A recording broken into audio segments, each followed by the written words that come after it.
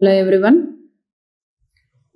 myself K. Srilata, working as contract junior lecturer at Government Junior College Pindiprolu, Khammam district.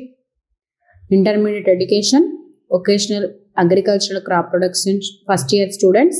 We are dealing with paper 1, that is principles of agricultural crop production.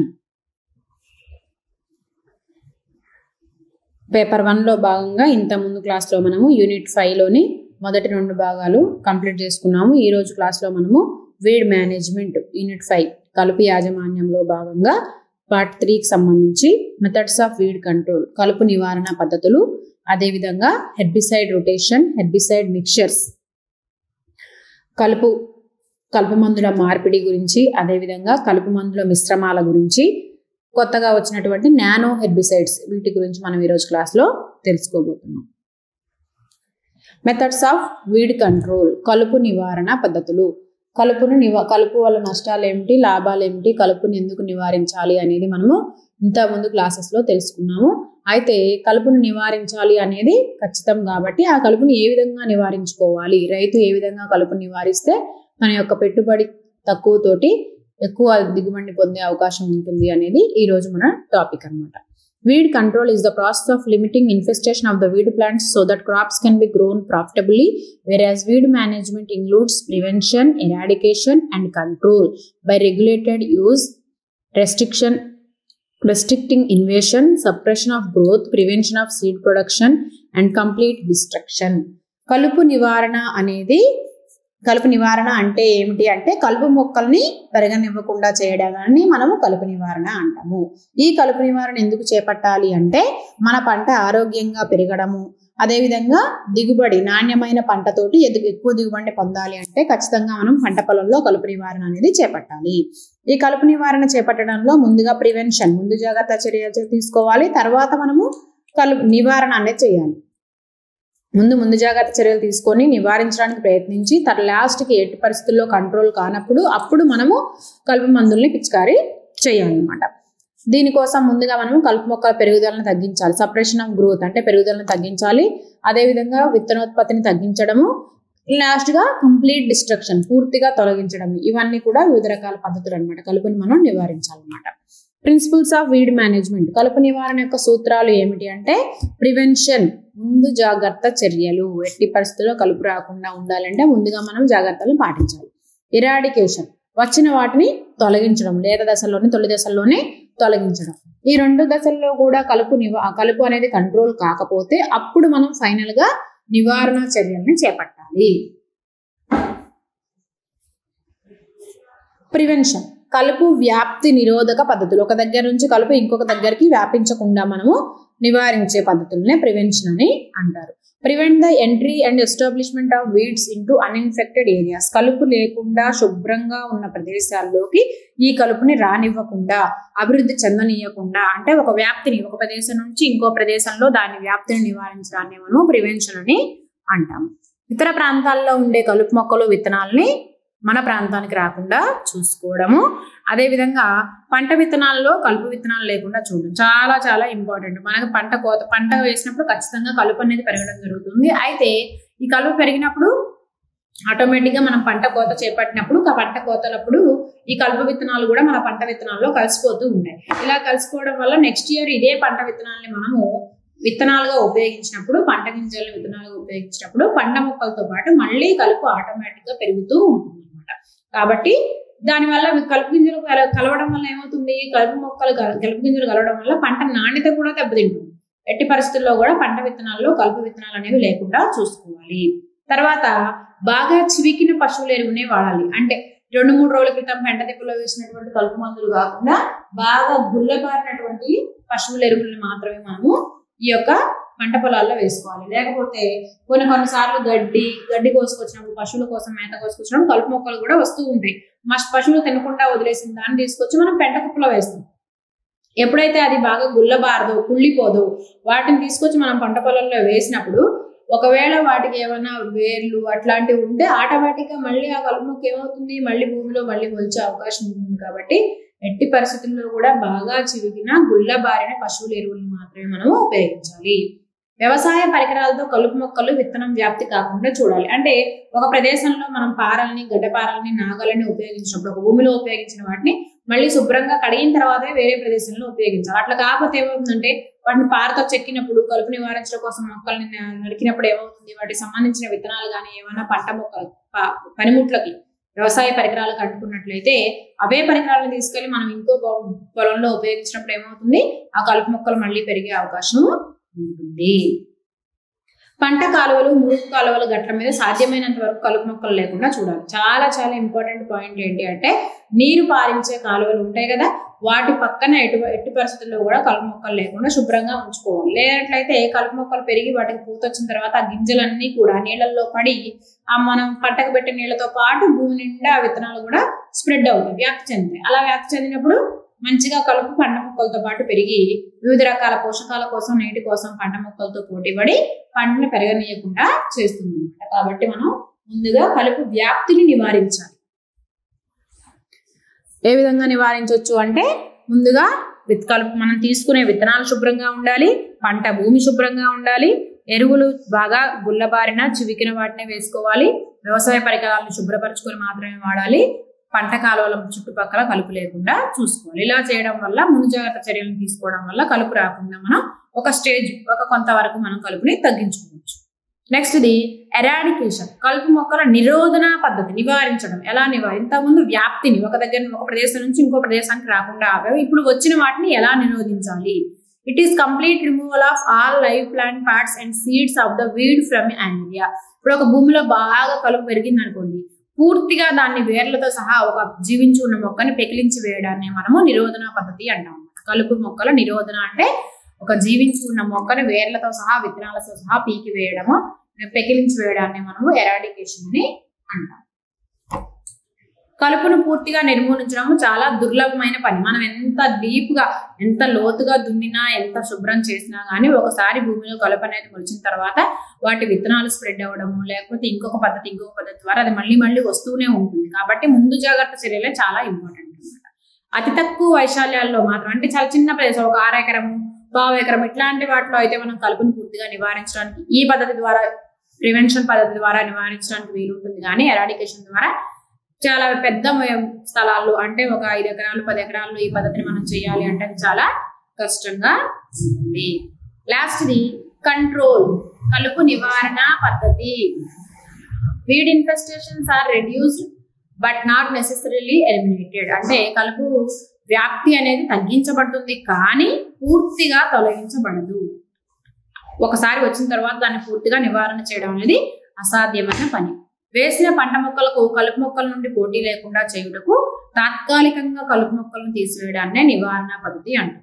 Just మనం వేసిన పంటకి ఈ యొక్క కలుపు మొక్కలు పోటీ కాకూడదు. మనం పంటకు వేసిన పోషకాలు కానివ్వండి, నీటిని కానివ్వండి, అదేవిధంగా సూర్యకాంతి కోసం కానీ పంట మొక్కలు, కలుపు మొక్కలు అనేవి ఒకదానితో ఒకటి పోటీ పడకుండా ఉండడం కోసం మనం చేసే ఒక ప్రయత్నాన్ని మనము నివారణ పద్ధతి అంటాం. దీని ద్వారా మనం పూర్తిగా కలుపు మొక్కలను నివారించలేము. పంట మొక్కలు పెద్దవై కలుపు నుండి పోటీ తట్టుకునే స్థితికి వచ్చే లోపుగా కనీసం 2 సార్లు మనం కలుపుని నివారించాలి. ఎప్పుడు పంట లేత దశల్లో పంటకి కలుపుకి మధ్య, ఎందుకంటే పంట మొక్కలు చాలా చిన్నగా ఉంటాయి, కలుపు మొక్కల్లో పోటీ తత్వం అనేది చాలా ఎక్కువగా ఉంటుంది. ఇంత ముందు క్లాసులో మనం చెప్పుకున్నట్టు పంట మొక్కలతో పోల్చినప్పుడు కలుపు మొక్కలు అనేవి చాలా తొందరగా పెరుగుతాయి, పోటీ అనేది బాగా ఉండి మొక్కకు వేసిన పోషకాలన్నింటినీ బాగా ఎక్కువ స్థాయిలో గ్రహిస్తాయి. కాబట్టి ఎట్టి పరిస్థితుల్లో పంట లేత దశల్లో, అంటే మొక్క పెరిగి తనంతట తాను నిలదొక్కునేంత వరకు 2-3 సార్లు మనం కలుపుని నివారించుకోవాలి. లేనట్లయితే పంట యొక్క దిగుబడి చాలా గణనీయంగా తగ్గిపోయే అవకాశం ఉంటుంది.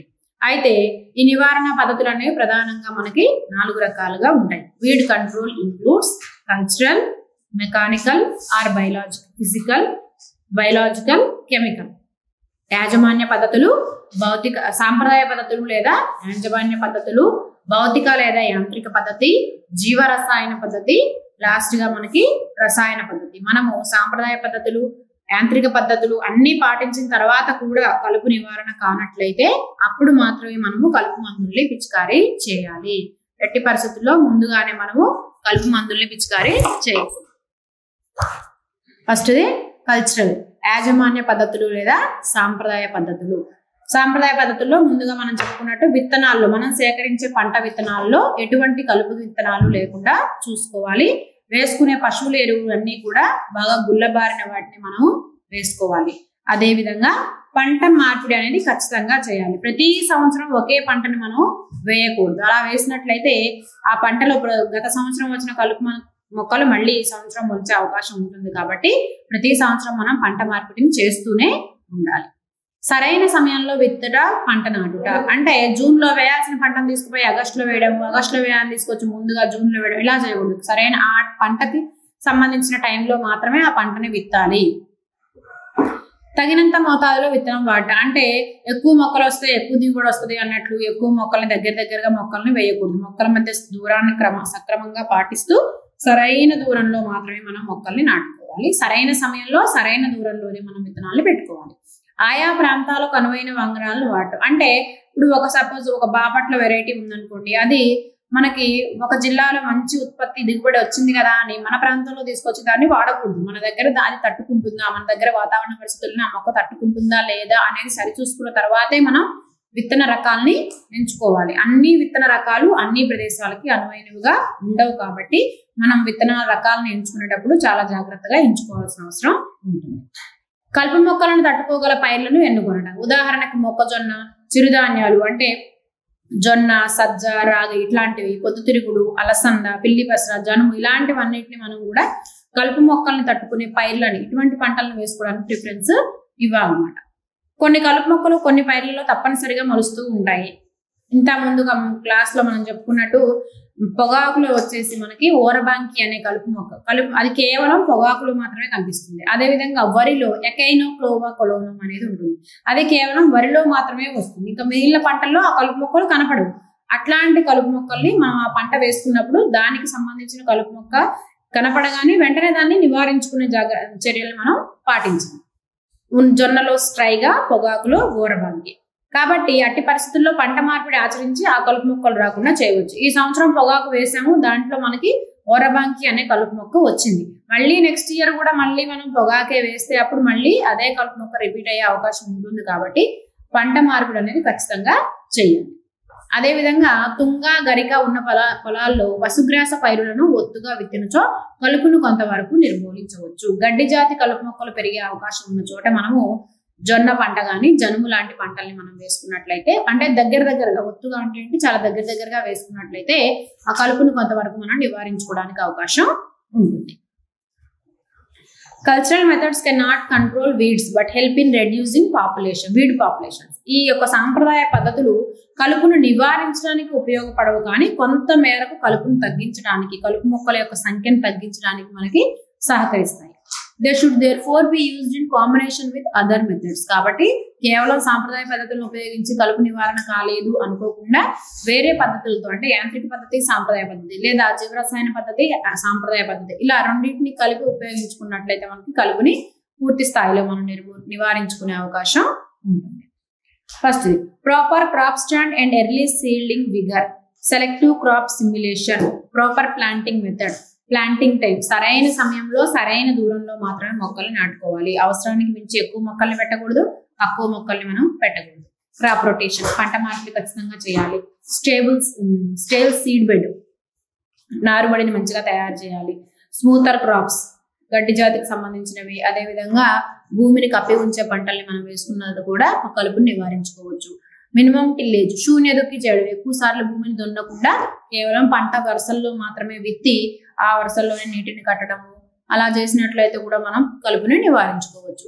సమ్మర్ ఫ్యాలోయింగ్, వేసవి దుక్కి, లోతు దుక్కులు అనేవి చేయాలి. వేసవిలో కనుక మనం లోతు దుక్కులు చేసినట్లయితే భూమిలో ఉన్నటువంటి కలుపు గింజలు అవన్నీ కూడా బయటికి వచ్చి కొంత మేరకు అవి వర్షాలు పడ్డప్పుడు వాష్ అవుట్ అయిపోయి ఉంటే నేల కోత ద్వారా కొట్టుకుపోయే అవకాశం కూడా ఉంటుంది. లోయరింగ్ ఏరియా అండర్ బండ్స్, గట్లకి అదేవిధంగా కాలువల చుట్టూ భూమిని తగ్గిస్తూ పంట ఎక్కువ వేసుకోవడానికి భూమిని సద్వినియోగం చేసుకోవాలి. ఫ్లడ్డింగ్ అండ్ డ్రైనేజ్, వరదలాగా నీటిని పారించడము, అదేవిధంగా అత్యధిక అవసరానికి మించి ఉన్న నీటిని బయటికి తీసివేయడము, ఇవన్నీ కూడా మనం పాటించాలన్నమాట సాంప్రదాయ పద్ధతుల్లో. నెక్స్ట్ ది ఫిజికల్, భౌతిక లేదా యాంత్రిక పద్ధతి, ఫిజికల్ ఆర్ మెకానికల్ అని అంటారు అనమాట. మనుషులతో కలుపు తీయించడం, ఇది ఒక ఫిజికల్ పద్ధతి, భౌతిక పద్ధతి. కలుపు వచ్చిన తర్వాత ప్రతి ఒక్కళ్ళు కూడా ఏం చేస్తుంటారు, మీరు ఊళ్ళలో గమనించుంటారు, కలుపు పంట కూలీలను పెట్టి తీయిస్తూ ఉంటారు. తర్వాత నాగలి, గొర్రు, గుంటకలతో నేలను కలుపు లేకుండా దున్ని పంట వేయడం. ముందు కలుపు ఫస్ట్ పంట వేసుకునేటప్పుడే లోతుగా దున్నడము, అదేవిధంగా పంటసాల మధ్యలో దున్నడము, ఇవన్నీ కూడా మనం చేయాలన్నమాట. పంట ఒక దశకు పెరిగిన తర్వాత నాగలి, గొర్రు, గుంటకలతో అంతర్ కృషి చేయడం. పంటసాల మధ్యలో దున్నుతూ ఉంటారు. దీనివల్ల భూమి మట్టి తిరగవేయబడుతుంది. అదేవిధంగా కలుపు మొక్కలు అన్ని కూడా పైకి పెగిలించబడతాయి, వేలతో సహా పెగిలించబడి నివారించబడే అవకాశం ఉంటుంది. కలుపు మొక్కలను విత్తనం తయారు కాకముందే తీసివేయాలి. ఎప్పుడు కూడా దానికి కలుపు మొక్కకు పూత రాకముందు తీసివేయాలి. ఒకసారి పూత వచ్చింది అంటే గాలి ద్వారా పుప్పొడి రేణువులు వేరే ప్రదేశానికి ట్రాన్స్పోర్ట్ అయ్యి కలుపు అంతా వ్యాపించే అవకాశం ఉంటుంది. కాబట్టి పూత రాకముందే మనం కలుపు మొక్కల్ని తీసివేయాలి. కలుపు మొక్కలు తీసిన వెంటనే పంట పొలం నుండి తీసివేసి విత్తనం తయారవకపోతే కంపోస్ట్ గుంటలో వేసి కుళ్ళేటట్లు చేసి సేంద్రియ పదార్థంగా వాడవచ్చు. ఏవైతే కలుపు మొక్కల్ని మనం తీస్తారు కదా, వాటన్నిటిని తీసి కొంతమంది కాల్ చేస్తూ ఉంటారు. అలా కాకుండా కూడా మనం ఒకవేళ వాటికి పూత రాకపోతే, పూత వస్తే మటుకు మళ్ళీ వెంటనే మనం వాటిని కాల్చివేయడం అలా చేయాలి. పూత రాకుండా ఉన్నట్లయితే కనుక చెత్త పళ్ళు, కంపోస్ట్ తయారీ గుంటలు ఉంటాయి కదా, వాటిలో వేసినట్లయితే అవి కుళ్ళిపోయి మళ్ళీ ఎరువుగా మనం పంట పొలానికి ఉపయోగించుకోవడానికి అవకాశం ఉంటుంది. ఎండుగడ్డి, నల్ల పాలిథిన్, కాగితం తదితర పదార్థాలను నేలపై కప్పి సూర్యరశ్మి మొక్కలపై పడకుండా చేయడం వల్ల కలుపు ఎదగకుండా చేయవచ్చు. దీన్ని మల్చింగ్ అంటారు. మల్చింగ్ లో కానివ్వండి, అదేవిధంగా భూమిని కప్పి ఉంచే పంటలు, మినుము, పెసర, బొబ్బరి ఇట్లాంటి పంటల్ని వేయడం వల్ల కూడా మనం ఈ యొక్క భూమిని కప్పి ఉంచడం వల్ల ఏమవుతుంది, డైరెక్ట్ గా సూర్యకాంతి అనేది నేలపై పడదు కాబట్టి మొక్కలు తమ ఆహారాన్ని తాము తయారు చేసుకోలేవు అటువంటి సమయంలో. అట్లా కూడా మనం కలుపుని నివారించవచ్చు.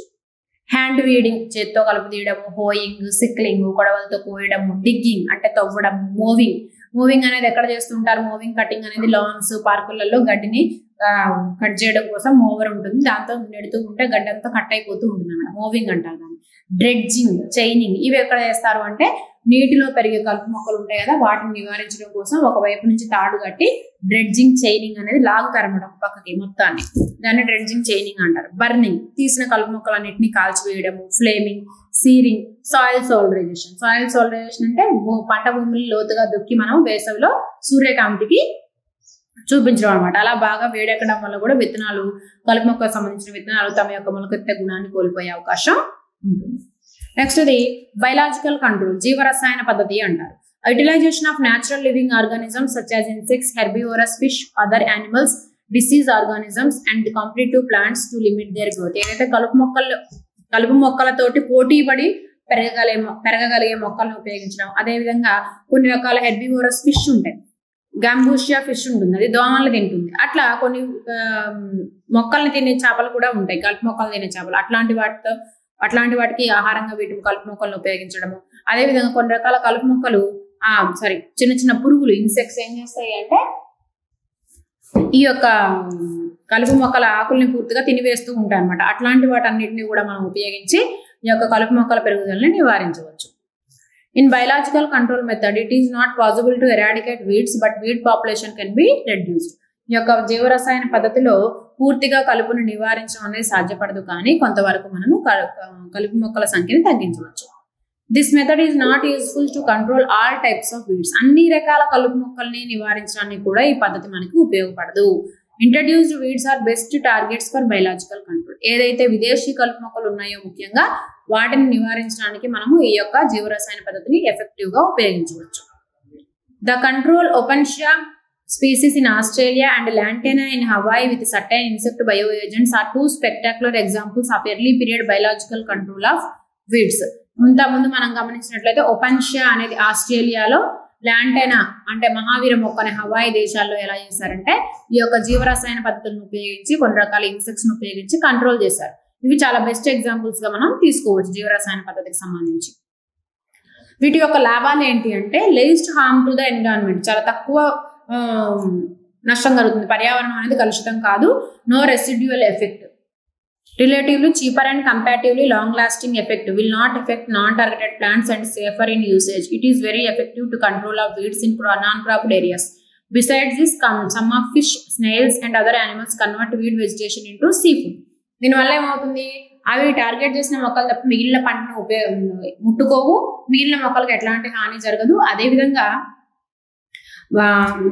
తక్కువ సమయంలో తక్కువ ఖర్చుతోటి పర్యావరణానికి ఎటువంటి హాని కలగకుండా మనం ఈ యొక్క కలుపు మొక్కల్ని నివారించుకోవచ్చు.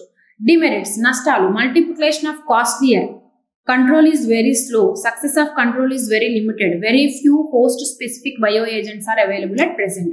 మెయిన్ ఏంటంటే చాలా నిదానంగా కలుపు మొక్కలు అనేవి నివారించబడతాయి. నెక్స్ట్ ఇది సక్సెస్ అనేది మనం చెప్పలేము అనమాట, చాలా తక్కువ స్థాయిలో సక్సెస్ అయ్యే అవకాశం ఉంటుంది. అన్ని మొక్కలను తినే పురుగులు అనేవి అందుబాటులో కూడా లేవు, కొన్ని మొక్కలు మాత్రమే తినే కొన్ని పురుగులే ప్రెసెంట్ అందుబాటులో ఉన్నాయి. ఇవి వీటిలో ఉన్న నష్టాలు. నెక్స్ట్ ఇది బయలాజికల్. ఈ పద్ధతిలో జీవరాశులను ఉపయోగించి కలుపు మొక్కలను నిర్మూలించవచ్చు. కొన్ని రకాల పురుగులు కలుపు మొక్కలు మాత్రమే తిని జీవిస్తాయి. ఇతర పైరు మొక్కలను ఆశించినందువల్ల వీటిని సురక్షితంగా ఆయా కలుపు మొక్కల నిర్మూలనకు ఉపయోగించవచ్చు. ఉదాహరణకు నాగజముడు మీద వచ్చు పులుసు పురుగు వాడుట గుర్రపు టెక్క నిర్మూలనకు, అదేవిధంగా నియోకేటినా ఐకార్నియా వాడుట, సాల్వేనియా అనే నీటి కలుపు మొక్కను, క్రైటోబెగాస్ సింగులారెస్ అనే పురుగును, ఇట్లా కొన్ని రకాల పురుగులను ఉపయోగించి మనం కొన్ని కలుపు మొక్కలు నివారించవచ్చు.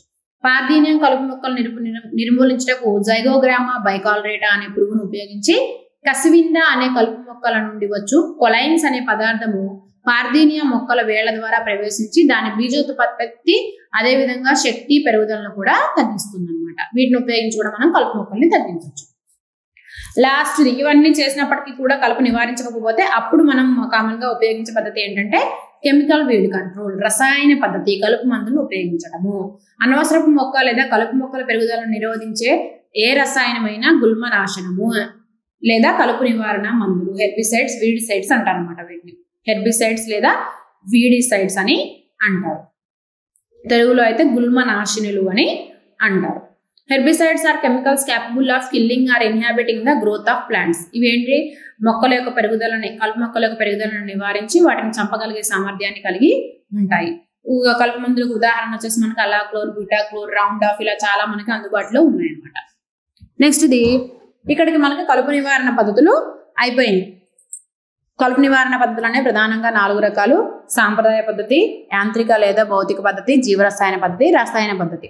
ఇక్కడ మీకు ఇంకొక ముఖ్యమైన టాపిక్ ఏంటంటే IWM, ఇంటిగ్రేటెడ్ వీడ్ మేనేజ్మెంట్, సమగ్ర కలుపు యాజమాన్యము. అంటే ఏమిటంటే కేవలం రసాయన పద్ధతిని ఈ రోజుల్లో మనం గమనించినట్లయితే రైతులందరూ కూడా ఒకసారి కలుపు తీపిస్తారు, రెండోసారి కలుపు మందు కొడతారు. అలా కాకుండా కేవలం రసాయన పద్ధతిని మాత్రమే ఉపయోగించకుండా సాంప్రదాయ, యాంత్రిక, జీవరసాయన పద్ధతుల్ని అన్నిటినీ కలిపి ఉపయోగించి కలుపును నివారించడాన్ని మనము సమగ్ర కలుపు యాజమాన్యము అని అంటాము. ఇక్కడికి మనకి కలుపు నివారణ పద్ధతులు కంప్లీట్ అయిపోయింది. నెక్స్ట్ వచ్చేసి herbicide rotations. Rotation of herbicides from different chemical groups is successive year should reduce selection for resistance.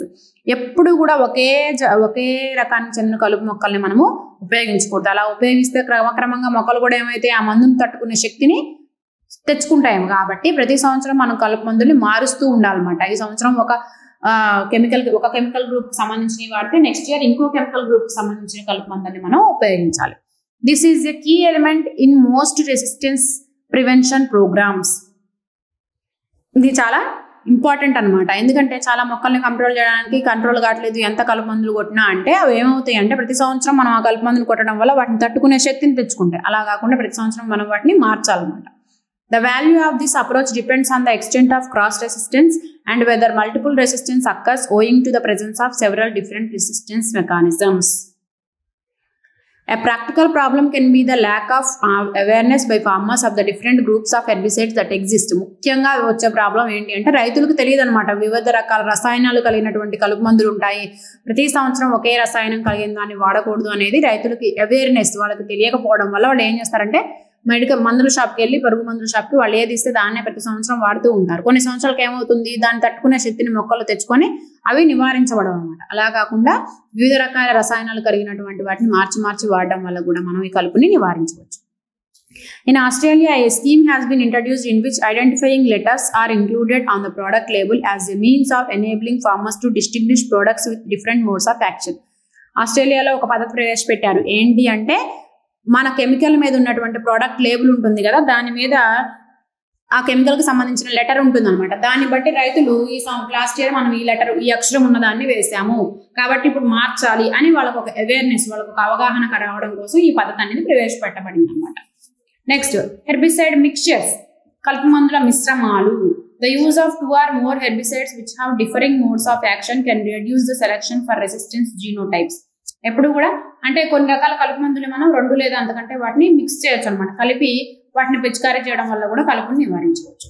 Ideally, each component in a mixture should be active at different target sites, have a high level of efficacy, be detoxified different biochemical pathways. అంటే మనం mix చేసే రెండు కూడా 2 రకాల గుణాలు కలగాలి. ఒకటి ఆకుల మీద పనిచేసి ఇంకోటి కాండం మీద, అట్లా మొత్తానికి ఆ మొక్క మీద పనిచేసి ఆ కలుపు మొక్కలను నివారించినట్లుగా ఉండాలి మనం మిక్స్ చేసే 2 కలుపు మందులు కూడా. Have similar persistence in the soil, నేలలో సమాన స్థాయిలో తట్టుకోగలిగే గుణాన్ని కలిగి ఉండాలి. ఎగ్జాక్ట్ నెగటివ్ క్రాస్ రెసిస్టెన్స్, ఎప్పుడు కూడా వాటి వల్ల మనకి నెగటివ్ రిజల్ట్స్ అనేవి రాకూడదు. సినర్జిసైజ్ the activity of the other component. No mixture is likely to have all these attributes, but the first 2 listed are the most important. There is a risk that mixtures will select for resistance to both components in a longer term. ఎప్పుడు కూడా 2 mixtures ఏవైతే మనం 2 మందులు కలిపి పిచికారీ చేసాం ఇప్పుడు ఒకసారి, దానివల్ల మంచి రిజల్ట్ వచ్చిందని ప్రతిసారి దాన్ని మనం ఆ మిక్చర్ని ఉపయోగించకూడదు, మారుస్తూ ఉండాలన్నమాట. లేకపోతే అలా ఆ రెండింటినే కలిపి ఎక్కువ సార్లు పిచికారీ చేయడం కూడా చాలా నష్టానికి దారితీస్తుంది. There is a risk that mixtures will select for resistance to both components in the longer term. One practical advantages of sequences of 2 herbicides compared with mixtures is that a better appraisal of the efficacy of each herbicide component is possible, provided that sufficient time elapses between each application. A disadvantage with sequences is that 2 separate applications have to be made, and it is possible that the later application will be less effective on weeds surviving the first application. దీనివల్ల disadvantages ఏంటి అంటే రెండు సార్లు మనం పిచికారీ చేసినప్పుడు మొదటిసారి వచ్చినంత ఎఫెక్టివ్గా రెండోసారి ఇది మనకి కలుపు నివారణ అనేది జరగదన్నమాట. If these are resistant, then the second herbicide in the sequence May increase selection for resistance individuals by killing the susceptible plants which were damaged but not killed through the first application, but allowing the larger less affected resistant plants to survive. ఏమవుతుంది, first సారి పిచికారీ చేసినప్పుడు ఏవైతే ఎఫెక్టివ్గా control చేయబడి కొన్ని మిగిలిపోతాయో వాటిని రెండోసారి పిచికారీ చేసినప్పుడు అవి చనిపోకపోవడంతో పాటు కొన్ని ఉపయోగపడే మొక్కలు కూడా చనిపోయే అవకాశం ఉంటుంది. దీంట్లో వచ్చే మెయిన్ డిసడ్వాంటేజ్ అనమాట అది. This has been sighted as reason why ALS resistant Stellaria media has evolved in Scotland recently. Despite the regular use of sequence incorporating mycoprop, a herbicide with a different mode of action. ఎప్పుడు కూడా ఇది స్కాట్లాండ్లో కనిపెట్టారు అనమాట 2000 సంవత్సరంలో. ఏంటంటే రెండింటిని కలిపి mix చేసి పెట్టినప్పుడు మొదటిసారి పనిచేసినంత ఎఫెక్టివ్గా రెండోసారి పనిచేయట్లేదు, ప్లస్ దానివల్ల అవసరమైన మొక్కలు కూడా నష్టపోయే అవకాశం అనేది ఉంటుందన్నమాట. నానో హెర్బిసైడ్స్ ఇప్పుడు కొత్తగా వచ్చినాయి అనమాట. ఇవి nano herbicides are formulate by exploiting the nano technological potential for effectual delivery of chemical or biological pesticides with the help of nano size preparation are nano materials based on herbicide formulations. మామూలుగా కలుపు మందుల మిశ్రమాల్లో నుంచే చాలా తక్కువ స్థాయిలో కెమికల్ని కలిగి ఉండి ఎక్కువగా ఎఫెక్టివ్గా పనిచేసే వాటిని మనం నానో హెర్బిసైడ్స్గా చెప్పుకుంటున్నాం అనమాట. Nano materials are nano structures materials based formulations could improve the efficacy of the herbicide, enhance the solubility and reduce the toxicity in comparison with the conventional herbicides. మామూలుగా మనం రెగ్యులర్గా యూజ్ చేసే వాటితో పోల్చినట్లయితే వీటిలో కెమికల్ పర్సంటేజ్ అనేది చాలా తక్కువగా ఉండి ఎక్కువ స్థాయిలో చాలా తొందరగా కలుపు మొక్కలను నివారణ చేస్తాయి. Early weed control with the use of nano particle based herbicide release systems could reduce the herbicide resistance potential, maintain the activity of the active ingredient and prolong their release over a longer period. చాలా కాలం వరకు అంటే ఈ chemical తక్కువ స్థాయిలో ఉన్నప్పటికీ కూడా చాలా ఎక్కువ కాలం వరకు కలుపు మొక్కలు అనేవి పెరగనీయకుండా ఎఫెక్టివ్గా పనిచేస్తూ ఉంటుంది. The development of specific herbicide molecule encapsulated with narrow particle aims at specific receptors present at the root of the targeted weed. ఇందులో ముఖ్యంగా ఏంటంటే నానో హెర్బిసైడ్స్ దేని బేస్ మీద చేశారు అంటే మొక్క యొక్క వేరు మీద డైరెక్ట్గా ఇవి ప్రభావం చూపిస్తాయి. చాలా రోజుల వరకు యాక్టివ్గా ఉండి మళ్ళీ ఆ మొక్క అనేది రీజనరేట్ కాకుండా ప్రత్యుత్పత్తి కాకుండా ఆ ప్రదేశంలో ఆ కలుపు మొక్క మళ్ళీ పెరగకుండా ఆ కెమికల్ అనేది చాలా కాలం యాక్టివ్గా ఉంటుందన్నమాట. The developed nanoparticle enters the root system of the weed and gets translocated to perform its action, which in turn inhibits the glycolysis of the plant root system. మనం ఈ నానో హెర్బిసైడ్స్ని పిచికారీ చేసినప్పుడు ఏమవుతుందంటే అది డైరెక్ట్గా మొక్క వేరు వ్యవస్థలోకి వెళ్ళి అక్కడ నుంచి మొక్క యొక్క మిగిలిన భాగాలన్నిటికీ చేరుకొని దాన్ని మొక్క పెరగనివ్వకుండా దాని యొక్క పెరుగుదలని తగ్గించి వేస్తూ ఉంటుందన్నమాట. దానివల్ల కలుపు మొక్కలు అనేవి చనిపోవడం జరుగుతుంది. ఇక్కడికి మనకి యూనిట్ 5లోని పార్ట్ 3 అనేది కంప్లీట్ అయిపోయింది. ఇందులో మనకి ఇంపార్టెంట్ క్వశ్చన్స్ ఏంటి అంటే వాట్ ఈజ్ హెర్బిసైడ్ రొటేషన్, కలుపు మందుల మార్పిడి అనగానేమి అంటే ప్రతి సంవత్సరం ఒకే కెమికల్ కలిగినటువంటి కలుపు మందులను ఉపయోగించకుండా ప్రతి సంవత్సరం మనం వివిధ రకాల కలుపు మందులను ఉపయోగించడాన్ని హెర్బిసైడ్ రొటేషన్ అని అంటారు. Define herbicide mixture. Herbicide mixture అంటే 2 రకాల కలుపు రసాయనాలు కలిగినటువంటి కలుపు మందుల్ని కలిపి మనము పిచికారీ చేయడాన్ని హెర్బిసైడ్ మిక్చర్ అని అంటారు. నానో హెర్బిసైడ్స్ అంటే తక్కువ మోతాదులో రసాయన పదార్థాన్ని కలిగి ఉండి చాలా ఎక్కువగా పనిచేసే కొత్తగా ప్రవేశపెట్టబడిన కలుపు మందుల్ని మనము నానో హెర్బిసైడ్స్ అని అంటున్నాం. నెక్స్ట్ 6 మార్క్స్ ఇంపార్టెంట్ క్వశ్చన్ వచ్చేసి explain different methods of weed control. కలుపు నివారణ పద్ధతులను వివరించండి అన్నప్పుడు సాంప్రదాయ పద్ధతి, యాంత్రిక లేదా భౌతిక పద్ధతి, జీవ రసాయన పద్ధతి గురించి మనం రాయాలి. Cultural, biological, mechanical are physical, last వచ్చేసి కెమికల్. ఇక్కడికి మీకు యూనిట్ 5 లోని పార్ట్ 3 కంప్లీట్ అయిపోయింది. Hope you all understand. Thank you so much.